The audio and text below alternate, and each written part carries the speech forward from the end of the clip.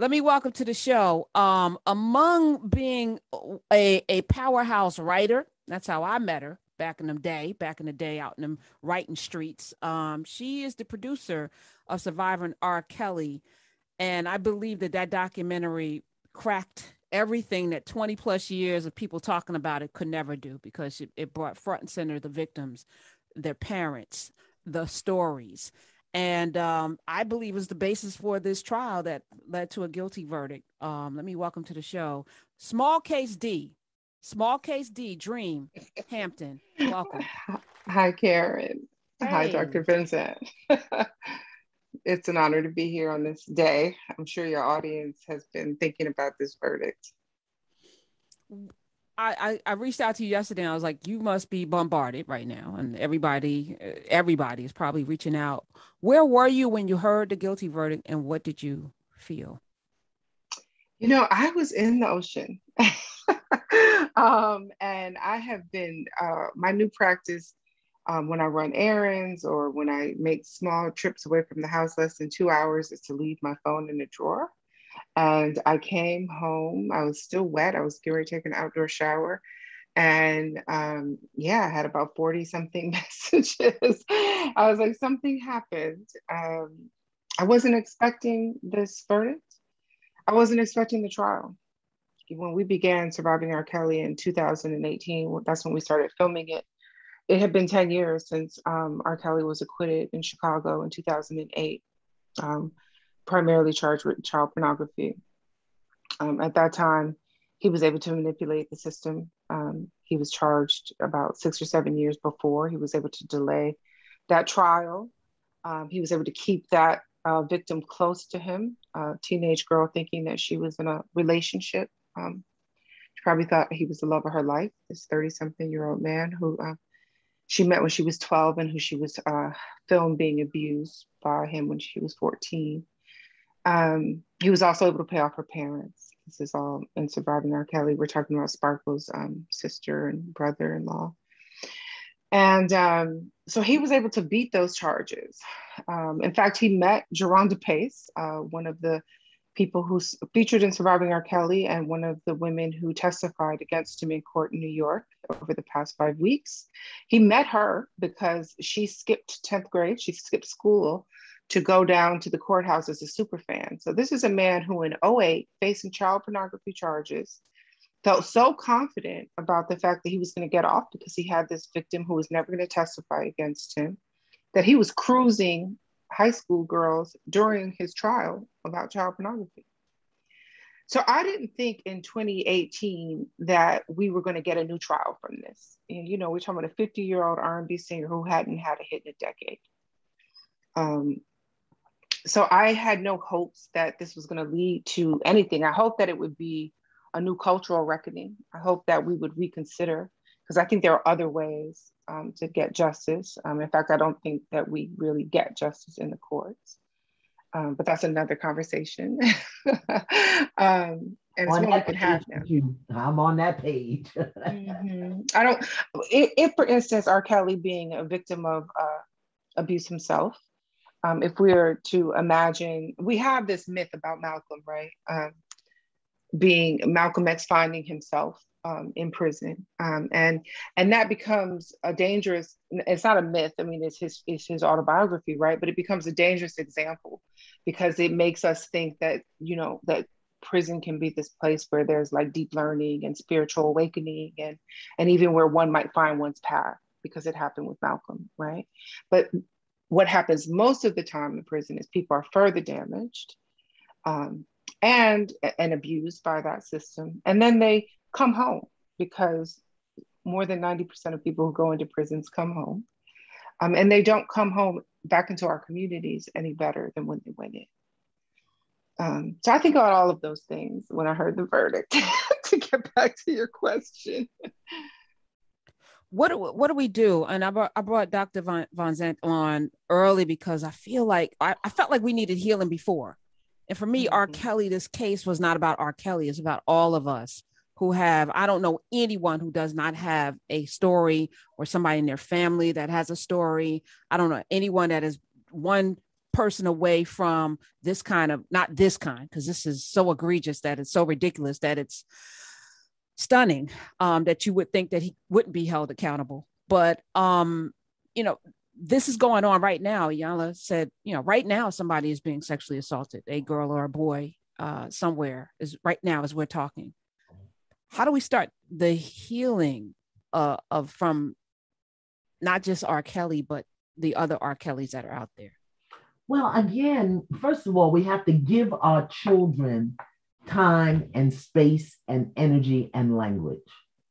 Most kids today grow up, they have stronger thumbs than they have analytical ability or vocabulary, because they all have a phone at 10, but they don't know the distinction between being angry and being disappointed, because we don't have time. Mm-hmm. We're on the phone. They're in the back of the car looking at the back of our head as we're driving, and we're tweeting and they're texting, or we're texting and they're tweeting. So we have to get back to that place, Karen, where our children matter more than our job, more than our degree, more than the money we're making, more than whatever it is that we tell ourselves. I have grandchildren that were raised with their mothers and not necessarily in my sphere, who are 12 and 13 and don't know how to set a table, because they don't eat dinner at the table. They eat it out of styrofoam box or off paper plate in front of the television. So we have to get back to a place where our children matter, where they matter, and that we can give them a time with them. My mother, when I was 16 and pregnant, my mother took one look at me and knew it, because she knew me. She knew me, and she could look at me. She said, okay, something's off here. You pregnant? And of course, no, I was a virgin. I had not been engaged in sexual activity. I was like Mary, but she knew it, because she spent time with me. She spent space with me, and she had given me a vocabulary so that I could speak to her. We have to give our children a vocabulary so that they'll know how to say, somebody hurt me, somebody didn't listen to my no, somebody touched me, and those kinds of things. So that's preventative care.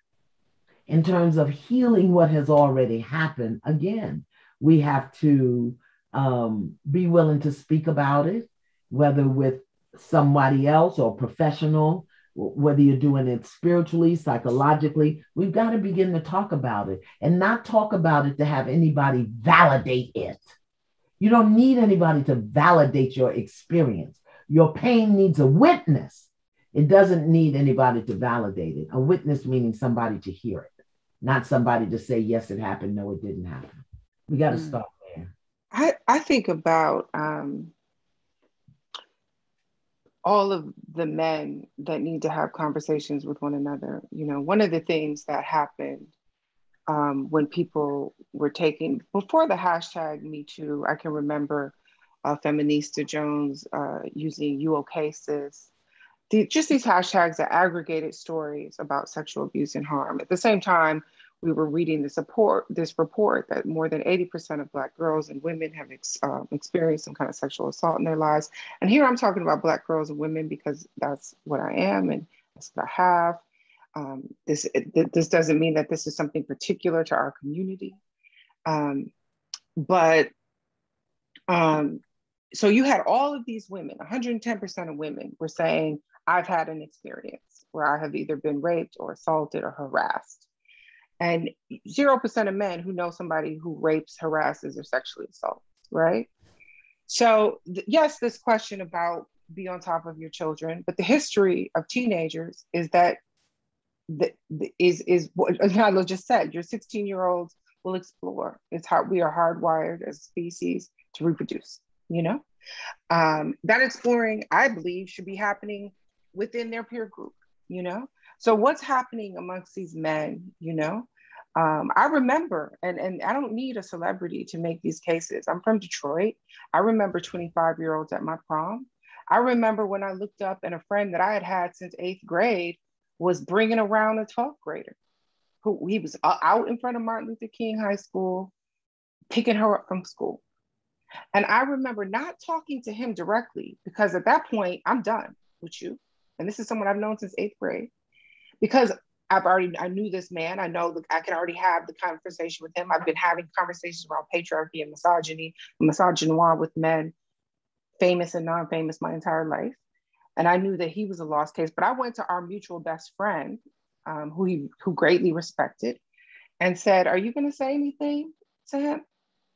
You know? And he's like, "Oh man, I ain't got time to be messing with, let's just say his name was Jerry. I ain't got time to be messing with Jerry." You know? And so R. Kelly had around him people on his payroll.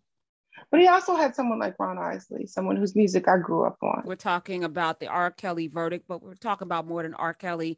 Iyanla Vanzant stuck around, and Dream Hampton is here as well, producer of Surviving R. Kelly. And before we went to break, you were talking about men holding other men accountable. How is it possible that 84% of women have had some sort of sexual assault or rape, yet 0% of men know anyone who's ever raped? How does that jibe?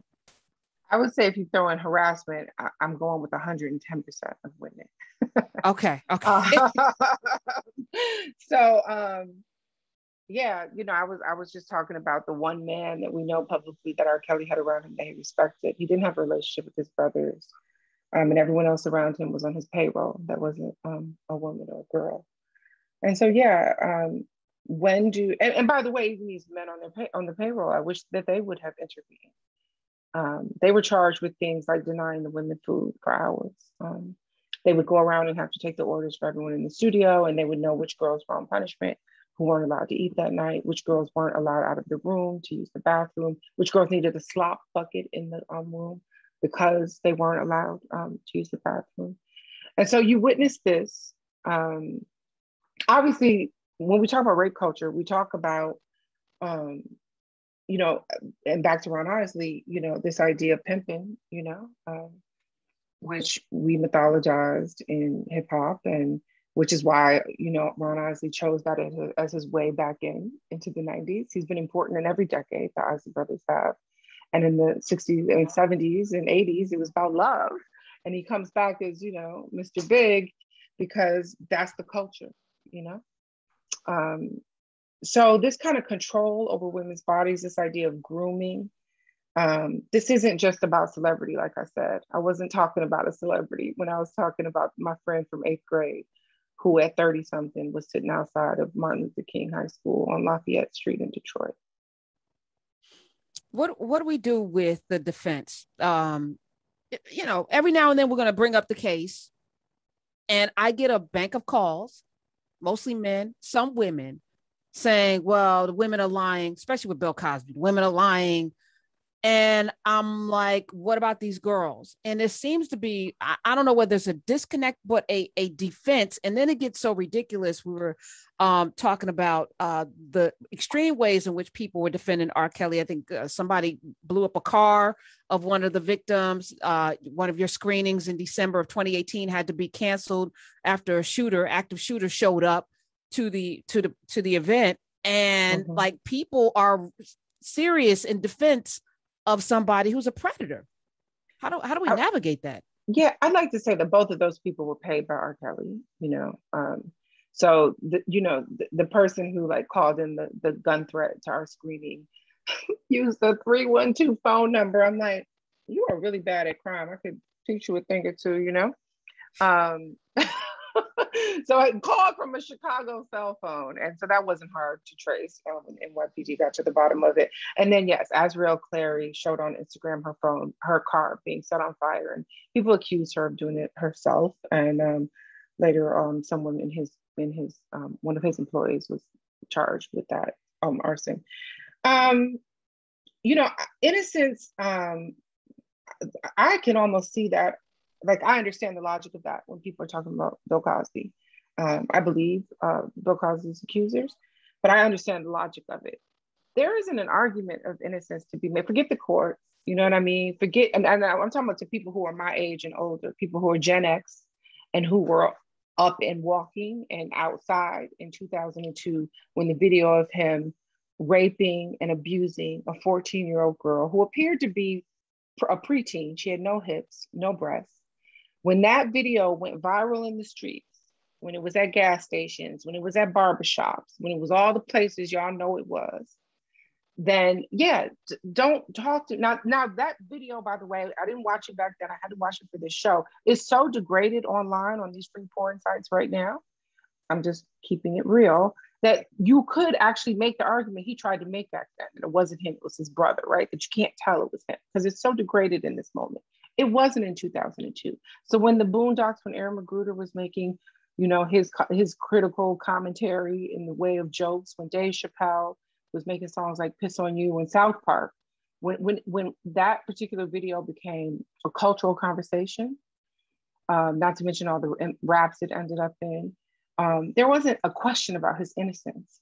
So now you're talking about the tolerance that we have under patriarchy and misogyny for, and we're not, and by the way, I'm not acting like we're that removed from it. One of the reasons that Aaliyah may not have been shocking to a lot of us is because we have grandmothers who were 15 when they married our 35-year-old grandfather. We don't, you know, this is a thing that wasn't unheard of in the South a generation ago. It's not.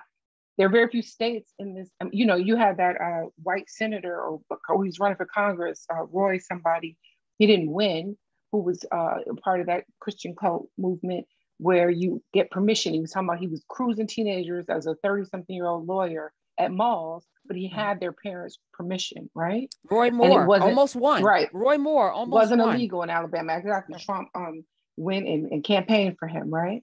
So yes, we can get into the cultural conversation about that, you know, but the reason why men want young women is for all the reasons around patriarchy, which is around obedience. The reason you groom a young girl, this is tied to virgin culture, you know, while we want to worry about, I'm not saying your audience is worried about them, but while the United States wants to have conversations about the safety of girls and women in Afghan, we can talk about, you know, how that plays out right here in America.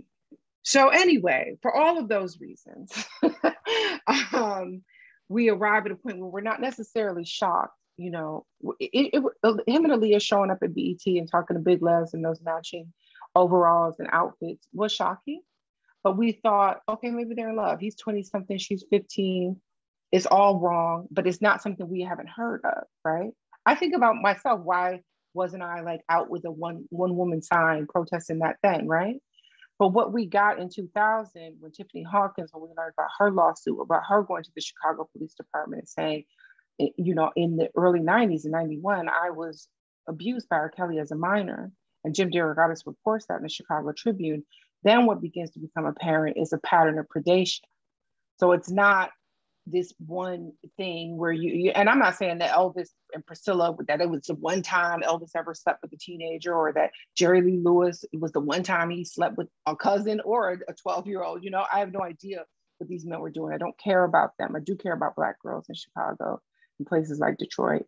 And what we learned was that he had a predation, that he was up in high schools. He would go back to his own high school, that he would go to McDonald's. And these are stories that we didn't know. So the question of innocence is not that interesting to me.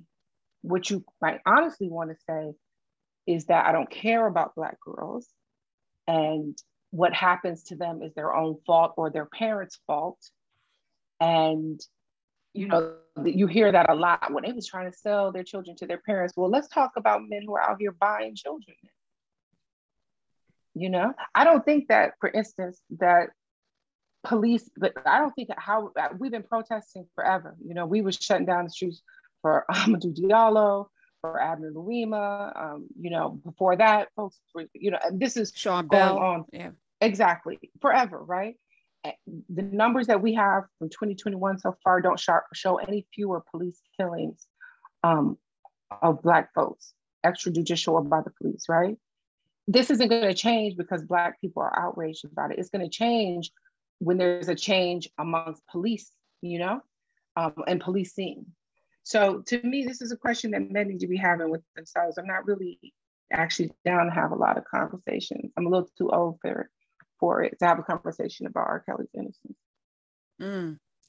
Iyanla, what do we do with the complicity? What do we do with the women who defend? What do we do about the silence in our culture, the looking away? Yeah, we all saw age ain't nothing but a number, and we didn't have a problem with that. we didn't have a problem. We were bopping to it, and everybody knew she was underage, and it didn't seem to matter to us. We liked the music.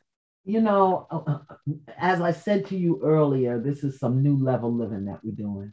And also that our ancestors are absolutely outraged at the depth and the lack of integrity among us, the depth and the lack of compassion, the depth and the lack of accountability, of responsibility. And as Dream said, it's not about going to the police all the time or even the courts. There has to be a shift in us as people, as individuals and collectively. I remember when I was growing up, anything you did on the block, it got reported by some neighbor behind some blind or some screen, and sometime right in the window shaking their fingers. We don't have that anymore.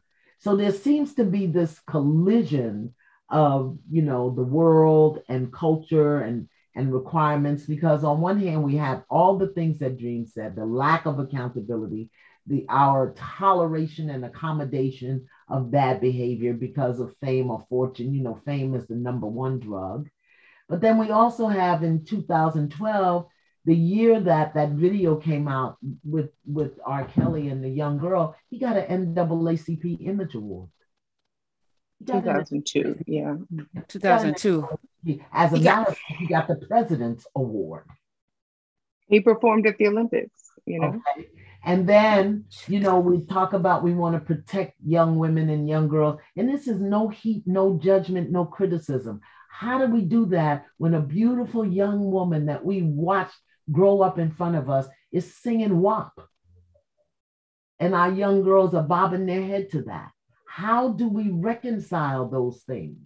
How do we? Is that the same though? Is that the same? No. Is WAP? I don't think WAP. Yeah, I don't think. I want Black women and girls to be free to explore their sexuality, free of predation. Conversation on the other side. Yes, WAP is a good thing. It's a wonderful, lovely thing. But what's the conversation on the other side about when it's appropriate and how it's appropriate? Well, the conversation on the other side is it would be male rappers. Yeah, there are so many. Yeah, so there's a lot of lyrics about that. But before we even get to hip hop, I mean, I always say that I didn't learn that women ain't SHIT, but bitches and hoes from the B side of a Snoop Dogg record. I learned it from the Book of Genesis, and so I'm sorry, Karen. I wasn't picking on that particular artist. Like I said, beautiful young woman. We watched her grow up. But we've got all of these but I think we're conflating, because the issue here is the predator behavior that exists in our community that we turn a blind eye to, which could lend itself to all these other iterations. But we haven't dealt with the root cause, which is a lack of respect for human life, liberty, body, to control and own your own body, that these people are being violated, boys and girls, and in our families, in our homes, and we do nothing. Iyanla shared a story of telling her aunt did nothing. And that story is prevalent. So I mean, it's R. Kelly's story. It's R. Kelly's story. I mean, and this this fantasy of street justice also happened with R. Kelly, right? Like, his brother, for surviving R. Kelly, told the story about the man who was molesting R. Kelly and other boys in the neighborhood, and them kind of beating him down. The follow-up question, I interviewed all of the survivors in Surviving R. Kelly and the parents. I didn't go to Chicago to interview his brother, but I would have followed up with, and what did this man stop that behavior? Because I don't know that a beat down is healing. I'm sure that prison isn't.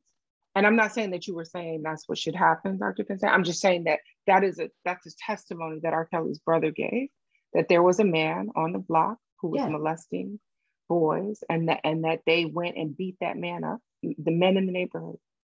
R. Kelly was still a boy, and so was his brother, but they witnessed the grown men holding this man to task, right? No police were involved. But what was the conversation with R. Kelly to perpetuate his healing? And that's my point. We've been talking now for over an hour. And when people walk away from this conversation, from their hearing and their being with us, what is it that they do individually or collectively so that we begin to perpetuate this healing? Because just to keep talking about it and raising it, and we have to look at all of the aspects. Like I said, I wasn't judging or putting down this one particular artist because, like you said, it was in the 90s. It started way back then, and it did start in Genesis. Eve, she's got everybody in trouble. But we have to begin to have not only both Lot's wife is an Eve, everybody. Yeah, come on. There's a whole lot of problems with the Bible. We could be here all day. Conversation, and we have to leave every conversation. Okay, this is what we got to do. So what should we do? Is there counseling? Yes. I want men. I talked about peer, I've been thinking about Mike Tyson lately, and Mike Tyson is radically different from R. Kelly, right? R. Kelly had a system in place that escalated after he was found innocent in 2008, became more egregious. He started having women write false confessions. That was something that we talked about in Surviving R. Kelly, and it was again testified in open court under oath by the survivors, that he would have them write, because these are things he learned from having caught a charge. So, just like someone catches a charge and they're like, oh, let me not keep my weight in the trunk. Let me do this. Let me put my whatever in coffee or whatever, right? So now he has like a more sophisticated operation, right? So R. Kelly, even though he was a victim of sexual abuse, he was also a very sophisticated predator who had all kinds of, he hired police, off-duty cops who worked for him, who would alert him when parents did things like ask the police department for a wellness check. By the way, people are like, why didn't the parents go to the police? They went to the police multiple times. And many of those policemen were working for R. Kelly, right? A cop by the last name of Hood testified at R. Kelly's trial, Jamila King wrote about that in BuzzFeed. But I think about Mike Tyson, who I don't think really truly understood consent. When he testified in his defense in Indiana, Joe Morgan wrote about this in the Village Voice. They said, why? Desiree Washington said no several times. She's in your room at 2 a.m, but she said no, one syllable word, very clear, more than like a half dozen times. And his response under oath was, lots of bitches say no, right? So there's a conversation that is to be had about consent. And I don't think that Mike Tyson came out of jail being any clearer about consent. And consent isn't this way that men are like, you got to tell your son and nephews, get them on videotape and saying, yeah, I want to have sex with you. No, how about like you actually talk about what consent is, right? And the reason I'm talking about Mike Tyson is because when Mike Tyson was in prison, Spike Lee made a trip out to Indiana to visit him. Farrakhan talked about his innocence. The men that mattered to Mike Tyson, Tupac, the men that mattered to Mike Tyson, that Mike Tyson looked up to, that Mike Tyson might have listened to, did not call him in. I'm not talking about calling him out. I'm not saying that Farrakhan should have stood up in Stony Island and said, Mike Tyson is a rapist. I'm saying there wasn't a private phone call that was like, brother, I don't care. She is in your room at 2 a.m. Maybe Farrakhan or any of these people wouldn't care anything about Desiree Washington, but I don't want you to go to jail. So therefore, let me explain to you, because I know all you had was these older white men who've been working with you since you were 12, 13, that look at you as a brute. So anyway, I've been thinking about Mike Tyson.